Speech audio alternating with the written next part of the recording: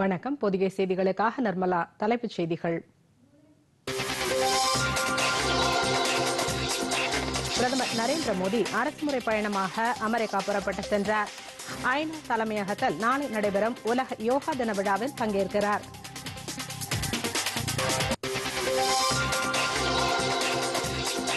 அமெரிக்க நாடாளுமன்ற கூட்டுக் கூட்டத்தில் பிரதமர் நாளை மறுநாள் உரையாற்றுகிறார். இந்திய வம்சாவளியினருடன் சந்திப்பு உள்ளிட்ட நிகழ்ச்சிகளில் கலந்து கொள்கிறார்.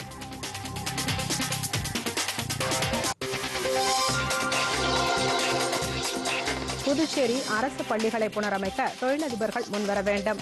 துணைநிலை ஆளுநர் தமிழிசை சவுந்தரராஜன் வேண்டுகோள்.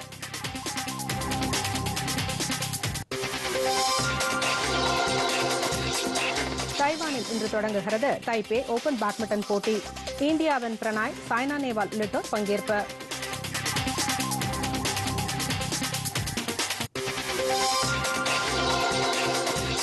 வளிமண்டல மேலடுக்கு சுழற்சி நீடிப்பதால் சென்னை உட்பட கடலோர மாவட்டங்களில் இன்றும் மழை நீடிக்கும். சென்னை வானிலை ஆய்வு மையம் அறிவிப்பு.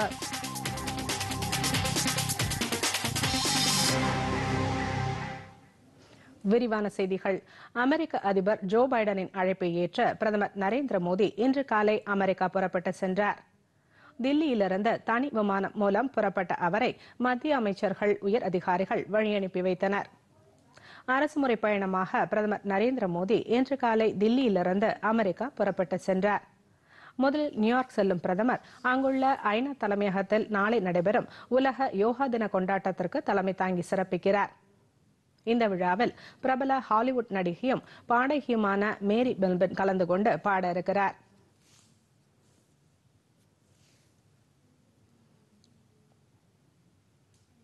பின்னர் வாஷிங்டன் செல்லும் பிரதமர் நரேந்திர மோடி நாளை மறுநாள் அமெரிக்க அதிபர் ஜோ பைடனை சந்தித்து முக்கிய ஆலோசனை நடத்துகிறார். இந்த பேச்சுவார்த்தையின் போது இருதரப்பு உறவினை புதிய உச்சத்திற்கு எடுத்து செல்லுதல், ராணுவ ஒத்துழைப்பை மேலும் வலுப்படுத்துதல், செயற்கை நுண்ணறிவு உள்ளிட்ட தொழில்நுட்பங்களில் ஒத்துழைத்தல் உள்ளிட்ட பல்வேறு விஷயங்கள் குறித்து இரு தலைவர்களும் ஆலோசனை நடத்த உள்ளனர். முன்னதாக நேற்று பிரதமரின் அமெரிக்க பயணம் மிகவும் முக்கியத்துவம் வாய்ந்தது என்று இந்திய வெளியுறவுத்துறை செயலாளர் வினய் குவாத்ரா தெரிவித்தார். On 21st itself, where his program for the Washington leg commences. On the first day of his arrival in Washington DC, on 21st, the first key engagement would be an event that is focused on skilling for future, which essentially would try to bring out the key complementarities and the objectives that both systems seek to promote and achieve in the field of skilling and capacity building. நாளை மறுநாள் அமெரிக்க நாடாளுமன்ற கூட்டுக் கூட்டத்திலும் பிரதமர் மோடி கலந்து கொண்டு உரையாற்றுகிறார். ஏற்கனவே கடந்த 2016ஆம் ஆண்டும் பிரதமர் மோடி அமெரிக்க நாடாளுமன்ற கூட்டுக் கூட்டத்தில் கலந்து கொண்டு உரையாற்றியுள்ளார். வாஷிங்டனில் அமெரிக்க வாழ் இந்தியர்களை சந்தித்து உரையாடும் பிரதமர் அந்நாட்டின் தொழிலதிபர்களையும் சந்திக்கிறார். இந்தியாவில் தொழில் தொடங்க முன்வருமாறு அமெரிக்க தொழிலதிபர்களுக்கு பிரதமர் நரேந்திர மோடி அழைப்பு விடுக்கிறார். அமெரிக்காவை தொடர்ந்து 24 மற்றும் 25ஆம் தேதிகளில் பிரதமர் நரேந்திர மோடி எகிப்து சுற்றுப்பயணம் மேற்கொள்கிறார்.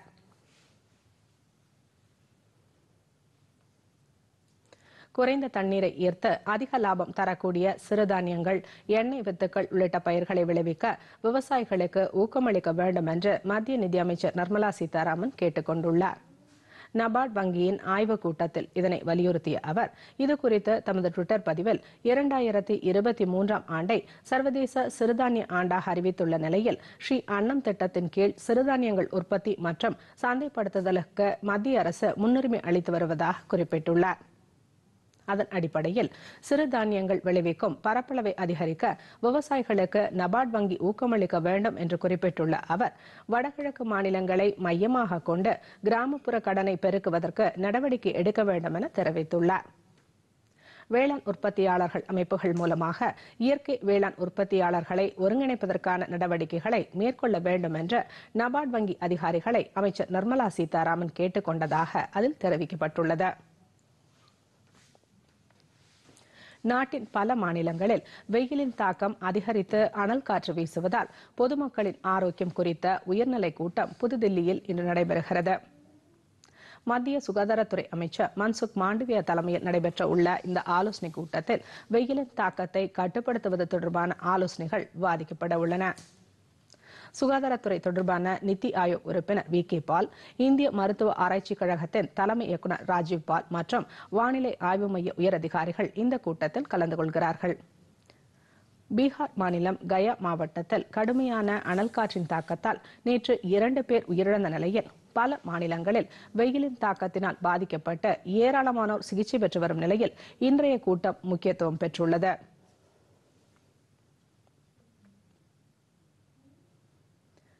இந்தியாவின் G20 தலைமைத்துவத்தின் கீழ் 3வது G20 நிலையான நிதி செயற்குழுவின் கூட்டம் மாமல்லபுரத்தில் தொடங்கியுள்ளது. இதன் முதல் 2 கூட்டங்கள் கவுஹாத்தி மற்றும் உதய்பூரில் நடைபெற்றன. அதன் தொடர்ச்சியாக இப்போது மாமல்லபுரத்தில் இக்கூட்டம் நடத்தப்படுகிறது. 3வது கூட்டத்தில் பசுமை மற்றும் குறைந்த கார்பன் தொழில்நுட்பங்களின் விரைவான மேம்பாடு மற்றும் வரிசைப்படுத்துதலுக்கான கொள்கை நடவடிக்கைகள் குறித்த பயிலரங்கம் நடைபெற்றது.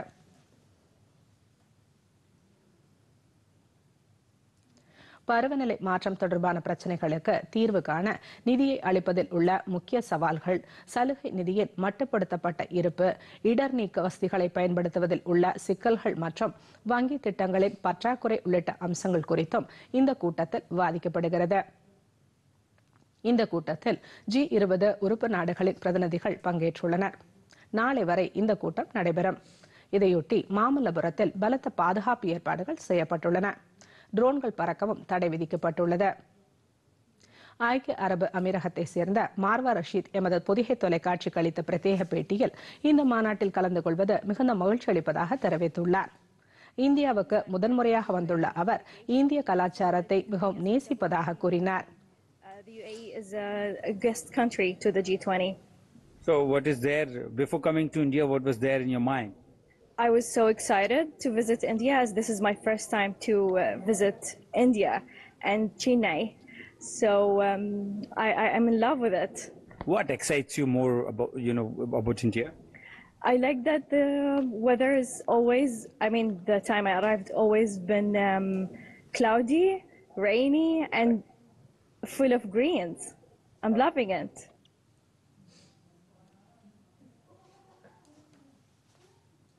வேலூரில் உள்ள விமான நிலையம் மத்திய அரசின் உடான் திட்டத்தின் கீழ் மேம்படுத்தப்பட்டு வருவதாக மத்திய சாலை போக்குவரத்து மற்றும் சிவில் விமான போக்குவரத்து துறை இணையமைச்சர் வி.கே. சிங் தெரிவித்துள்ளார்.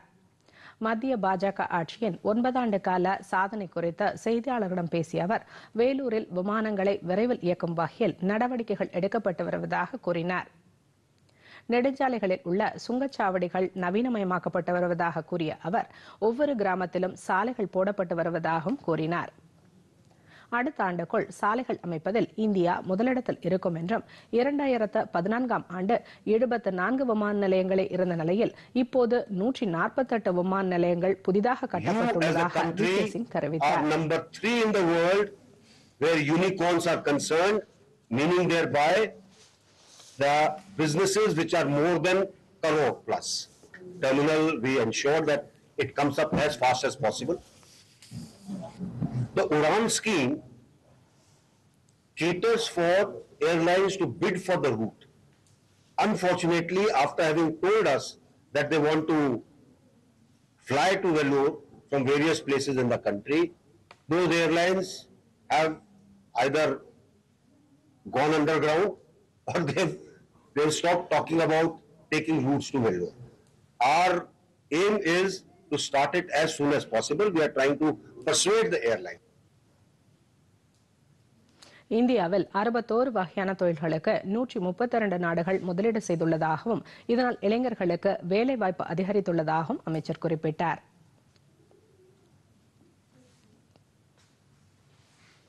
சிறிய இடைவேளைக்கு பிறகு செய்திகள் தொடரும். 9 ஆண்டு சாதனை பயணம், சேவை, நல்லாட்சி, ஏழைகளின் நலம்.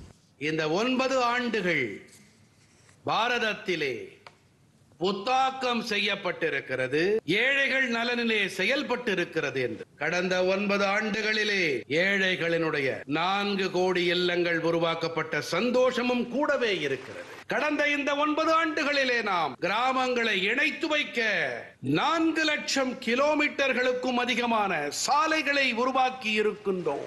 எனக்கு சந்தோஷமாக இருக்கிறது. ஒவ்வொரு சொட்டு நீரையும் பாதுகாக்க வேண்டி 50,000த்திற்கும் மேற்பட்ட அமுத நீர்நிலைகளை உருவாக்கி இருக்கிறோம். கடந்த 9 ஆண்டுகளிலே கட்டப்பட்ட 11 கோடி கழிப்பறைகள் குறித்தும் கூட சந்தோஷம் இருக்கிறது. நம்முடைய அர்ப்பணிப்பு ஒன்றே ஒன்றுதான், நம்முடைய உத்வேகம் ஒன்றே ஒன்றுதான், நாட்டின் முன்னேற்றம், நாட்டு மக்களின் முன்னேற்றம்.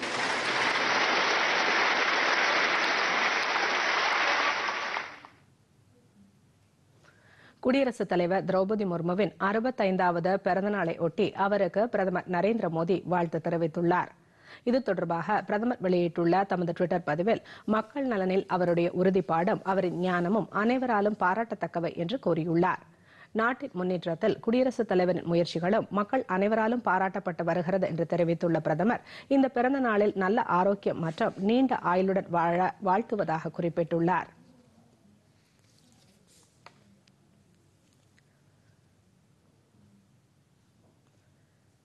உள்துறை அமைச்சர் அமித்ஷா தமது டுவிட்டர் வாழ்த்துச் செய்தியில், நாட்டின் சேவையில் குடியரசுத் தலைவரின் அர்ப்பணிப்பு மற்றும் சமுதாயத்தின் அனைத்து பிரிவினரின் நலன்களை பாதுகாப்பதிலும் அவருடைய சேவை முக்கிய பங்காற்றி வருவதாக கூறியுள்ளார்.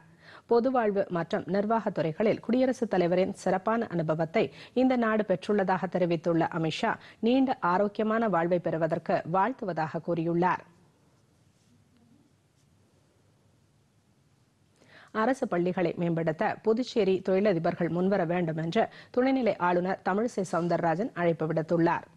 புதுச்சேரி பழைய சட்டக்கல்லூரி வளாகத்தில் இயங்கி வந்த பாரதியார் பெண்கள் பள்ளி கட்டிடம் சிதிலமடைந்த நிலையில் தற்காலிகமாக ஓராண்டு மட்டும் பள்ளியை இடமாற்றம் செய்ய ஒப்புதல் அளிக்கப்பட்டது. இந்த பள்ளி ஆண்கள் பள்ளி கட்டிடத்தில் இயங்கி வருகிறது. இந்த நிலையில் பள்ளி மாணவர்களின் போராட்டம் மற்றும் இடமாற்றம் பற்றி அறிந்த துணைநிலை ஆளுநர் தமிழிசை சவுந்தரராஜன் பெண்கள் பள்ளி மாணவிகளை சந்தித்து பேசினார். தொடர்ந்து +1, +2 வகுப்பறைகளை சென்று பார்வையிட்டார்.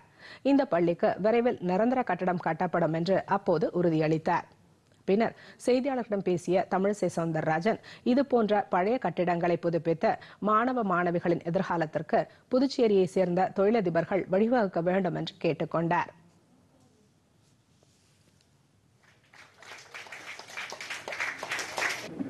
ஆண்கள் பள்ளியை இப்போது பெண்கள் பள்ளியாக வந்து பார்ப்பதில் ஒரு சவாலான சூழ்நிலை தான். முதலிலே என்னோட நோக்கமே அரசாங்க மருத்துவமனைகளும் அரசாங்க பள்ளிகளும் மிக சிறப்பாக செயல்பட வேண்டும் என்பதுதான். குழந்தைகளுக்கு வந்து முழு நேர கல்வி ஒரு பள்ளியை சரி செய்ய முடியாம இருந்தது மிகவும் கவலைக்குரியது, வேதனைக்குரியது. நானே ரொம்ப கவலைப்பட்டேன். ஏன்னா குழந்தைகள் படிக்கணும்னு போராடி சரி நம்மளுக்கு அரை நாள் நம்ம ஃப்ரீயா இருக்கலாம் அப்படின்னு நினைக்காம நாங்க படிக்கணும் அப்படின்னு அவங்க போராடி பெற்றது. நான் முதல்ல அவங்கள பாராட்டு தான் நான் இங்க வந்தேன். அதுக்கு எல்லாத்துக்கும் போராட்டம் நடத்தணும்னு இல்லை, பட் அவங்களோட தேவைகளை அவங்க உரட்ட சொன்னாங்க. அது வந்து பெண்களுக்கு வந்து அது அந்த உரிமையை இந்த அரசாங்கம் பெற்று தந்திருக்கிறது, இந்த சமுதாயம் பெற்று தந்திருக்கிறது.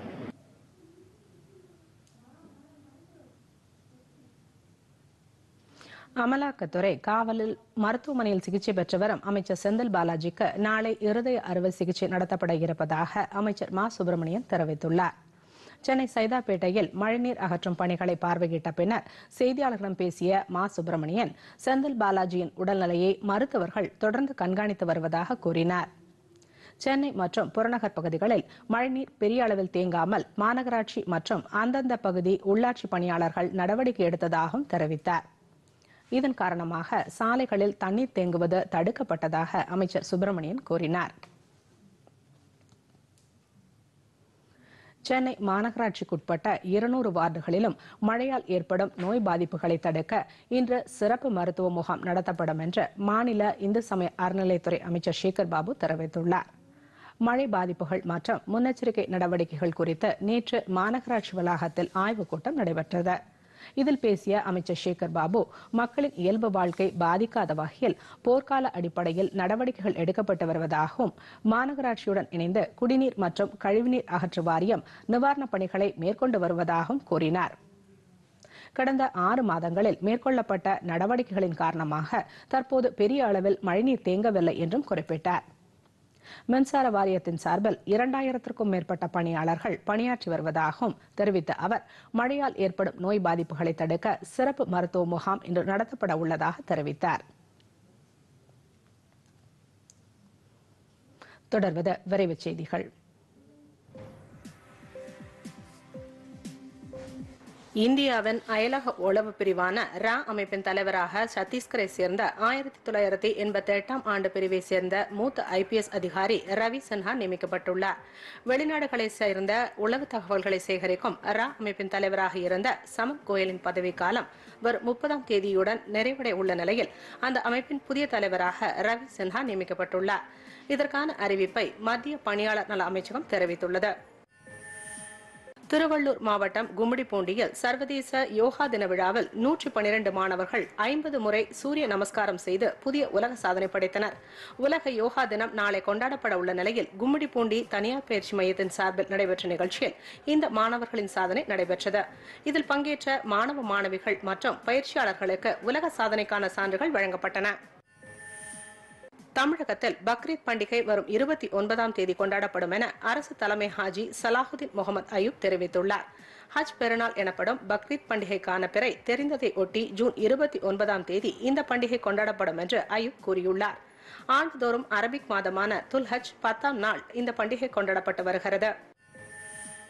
கோவை மாவட்டம் பொழுவாம்பட்டி காப்பு காட்டில் யானைகளுக்கான நிரந்தர முகாம் அமைப்பதற்கு தமிழக அரசு 8 கோடி ரூபாய் நிதி ஒதுக்கி உத்தரவிட்டுள்ளது.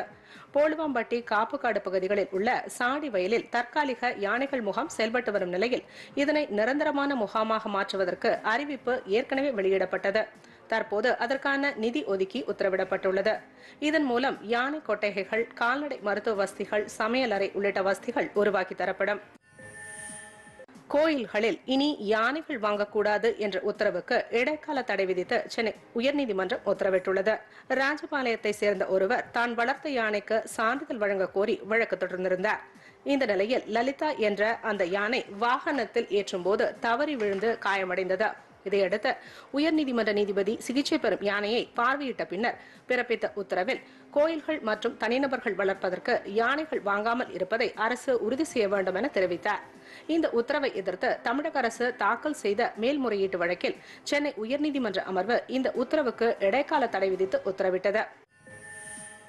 அசாம் மாநிலத்தில் கனமழை மற்றும் வெள்ளம் காரணமாக 18 மாவட்டங்களில் அடங்கிய 444 கிராமங்கள் பெரிதும் பாதிக்கப்பட்டுள்ளன.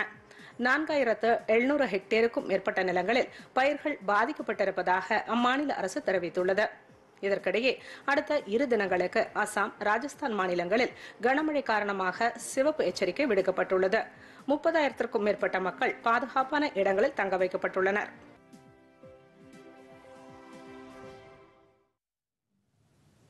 ஒடிசா மாநிலம் பூரியில் அமைந்துள்ள புகழ்பெற்ற ஜெகநாதர் கோயிலின் ரத யாத்திரை இன்று தொடங்கியுள்ளது. ஆண்டுதோறும் ஜூன் மற்றும் ஜூலை மாதங்களில் ஜெகநாதர் ரத யாத்திரை விமர்சையாக கொண்டாடப்படுவது வழக்கம். ஆண்டுக்கு ஒரு முறை பகவான் ஜெகநாதர் மற்றும் அவருடைய சகோதரர் பாலபத்ரர், சகோதரி சுபத்ரா தேவி ஆகியோர் ரதங்களில் பவனி வந்து மக்களுக்கு காட்சி தரும் நிகழ்வாக இந்த யாத்திரை கொண்டாடப்பட்டு வருகிறது. இந்த யாத்திரையில் லட்சக்கணக்கான மக்கள் பங்கேற்று வழிபடுவார்கள்.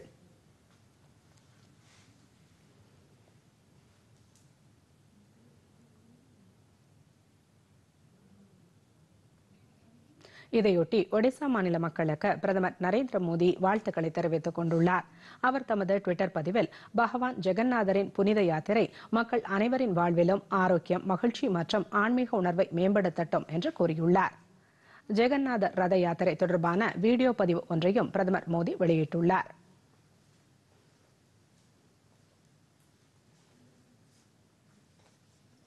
இதேபோல் ஜெகநாதர் ரத யாத்திரை அனைத்து மாநிலங்களிலும் கொண்டாடப்படுகிறது. தலைநகர் தில்லியில் ஹவுஸ் கேஸ் என்ற இடத்தில் அமைந்துள்ள ஜெகநாதர் கோயிலில் குடியரசுத் தலைவர் திரௌபதி முர்மு ஆரத்தி காண்பித்து வழிபட்டார். குஜராத் மாநிலம் அகமதாபாத்தில் உள்ள ஜெகநாதர் கோயிலில் உள்துறை அமைச்சர் அமித்ஷா சென்று ஆரத்தி காண்பித்து வழிபட்டார். அகமதாபாத்திலும் ஜெகநாதர் ரத யாத்திரை நடைபெறுகிறது.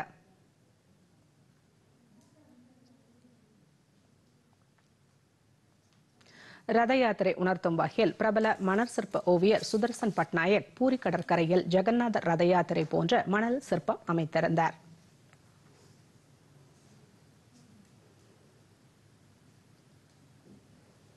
அடுத்து வருவது உலக செய்திகள்.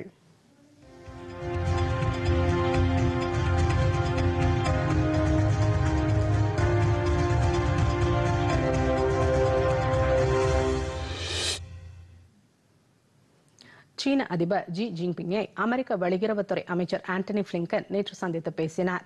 பெய்ஜிங்கில் நடைபெற்ற இந்த பேச்சுவார்த்தையின் போது அமெரிக்கா சீனா இடையே அதிகரித்து வரும் பதற்றத்தை தணிக்கும் வகையிலான ஆலோசனைகள் இடம்பெற்றதாக தெரிகிறது.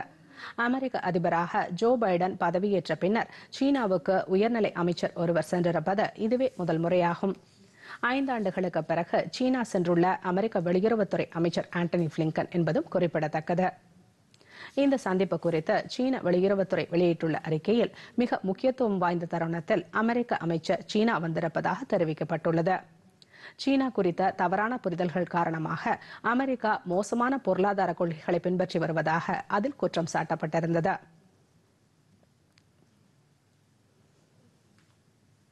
கிரீஸ் அருகே நடுக்கடலில் படகு கவிழ்ந்து ஏற்பட்ட விபத்தில் 100கணக்கானோர் உயிரிழந்த நிலையில் இந்த விபத்து தொடர்பாக பாகிஸ்தானில் 12 பேரை காவல்துறையினர் கைது செய்துள்ளனர்.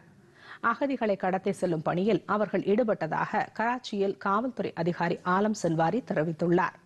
கைது செய்யப்பட்ட அனைவரும் ஐரோப்பாவில் சட்டவிரோதமாக அடைக்கலம் பெற விரும்புவோரை மேற்காசியா வழியாக கடத்தி செயலில் ஈடுபட்டு வந்தது விசாரணையில் தெரியவந்துள்ளதாக கூறினார்.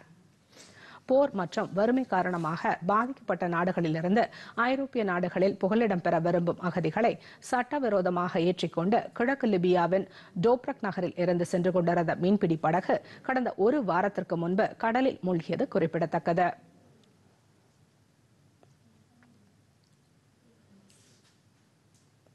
இந்தியாவின் தலைமையில் G20 அமைப்பு நாடுகளின் கூட்டங்கள் சிறப்பான முறையில் நடைபெறுவதாக ஐக்கிய நாடுகள் பொதுசபையின் தலைவர் சபா குரோசி தெரிவித்துள்ளார். இது தொடர்பாக நியூயார்க்கில் அவர் அளித்த பேட்டியில் கடந்த 70 ஆண்டுகளில் G20 நாடுகள் பல்வேறு நெருக்கடிகளை எதிர்கொண்டதாகவும் தற்போது இந்தியா தலைமையேற்றுள்ள சூழலில் சிறப்பான செயல்பாடுகள் நடைபெற்று வருவதாக கூறினார்.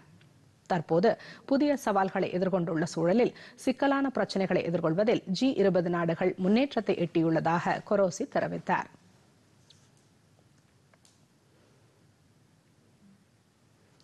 பாகிஸ்தானில் பெய்த கனமழை காரணமாக கடந்த 24 மணி நேரத்தில் 7 பேர் உயிரிழந்துள்ளனர்.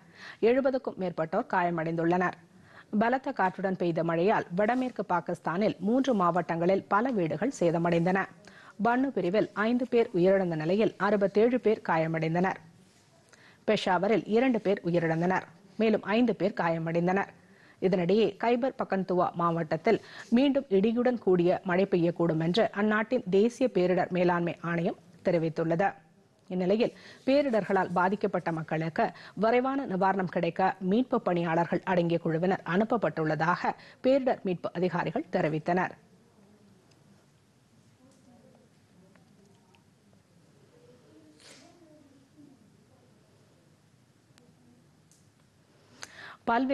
பல்வேறு குறைபாடுகள் கொண்ட மாற்றுத்திறனாளி குழந்தைகளுக்கான தேசிய யோகா மெய்நிகர் கருத்தரங்கம் சென்னையில் தொடங்கி நடைபெறுகிறது.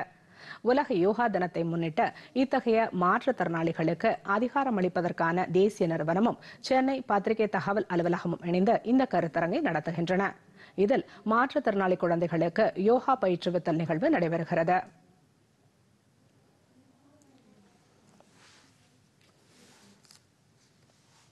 இனி வருவது விளையாட்டு செய்திகள்.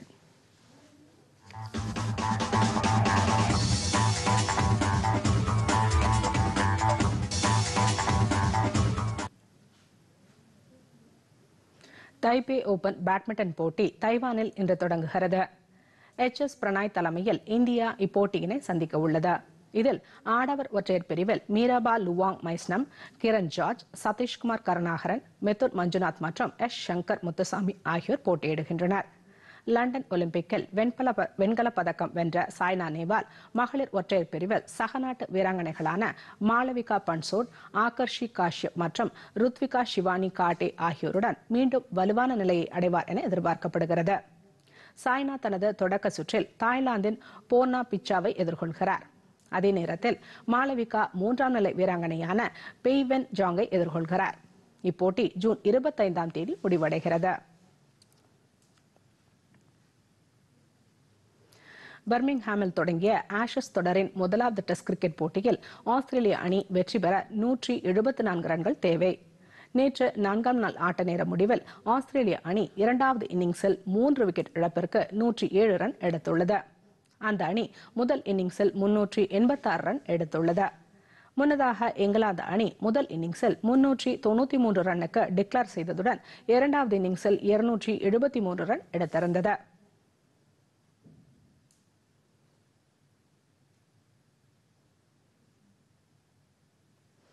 தமிழ்நாடு விளையாட்டு மேம்பாட்டு ஆணையம் சார்பில் திருப்பத்தூர் மாவட்டத்தில் முதலமைச்சர் கோப்பைக்கான விளையாட்டுப் போட்டிகளில் வெற்றி பெற்றவர்களுக்கு பரிசுகள் மற்றும் பதக்கங்கள் வழங்கப்பட்டன. 40,000 வீரர் வீராங்கனைகள் பங்கேற்ற போட்டிகளில் தமிழக அளவில் திருப்பத்தூர் மாவட்டம் 2வது இடத்தை பிடித்து சாதனை படைத்தது. பள்ளி கல்லூரி மாணவ மாணவிகள் அளவிலும் பொதுமக்கள், அரசு ஊழியர்கள், மாற்றுத்திறனாளிகள் என 5 பிரிவுகளில் இப்போட்டிகள் நடைபெற்றன.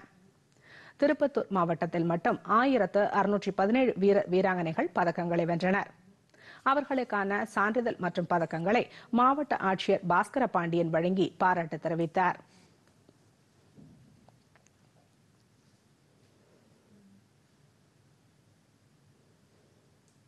இனி வருவது வானிலை.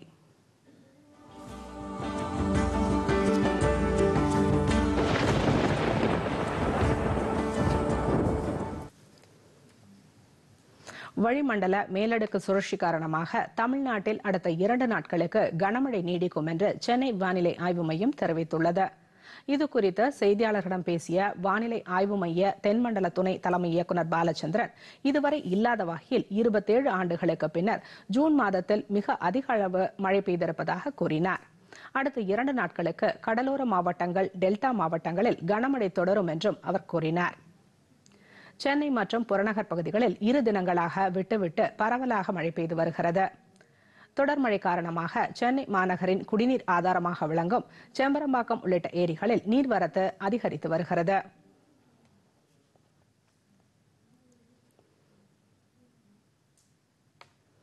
மீண்டும் தலைப்புச் செய்திகள்.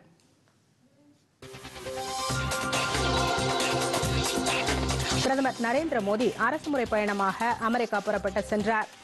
ஐநா தலைமையகத்தில் நாளை நடைபெறும் உலக யோகா தின விழாவில் பங்கேற்கிறார்.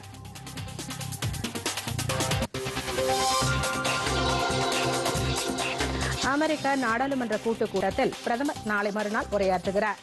இந்திய வம்சாவளியினருடன் சந்திப்பு உள்ளிட்ட நிகழ்ச்சிகளிலும் கலந்து கொள்கிறார்.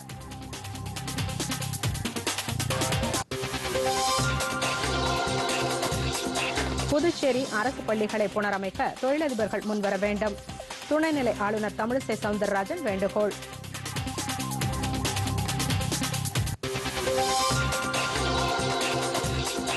தைவானில் இன்று தொடங்குகிறது தைபே ஓபன் பேட்மிண்டன் போட்டி. இந்தியாவின் பிரணாய், சாய்னா நேவால் உள்ளிட்டோர் பங்கேற்பு.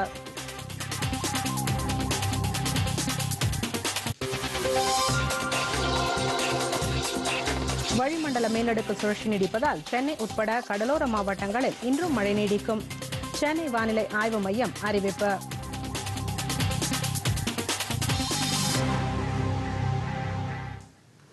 பொதிகை செய்திகளை யூடியூபில் டிடி பொதிகை நியூஸ் என்ற சேனலிலும், முகநூலில் டிடி பொதிகை நியூஸ் என்ற பக்கத்திலும், ட்விட்டரில் டிடி நியூஸ் சென்னை என்ற பக்கத்திலும், இன்ஸ்டாகிராமில் டிடி பொதிகை நியூஸ் என்ற பக்கத்திலும் காணலாம்.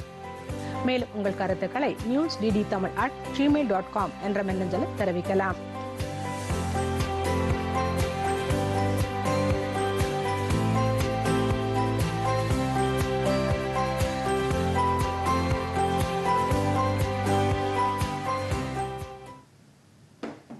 இத்துடன் செய்திகள் நிறைவடைந்தன. மீண்டும் செய்திகள் பிற்பகல் 1 மணிக்கு. வணக்கம்.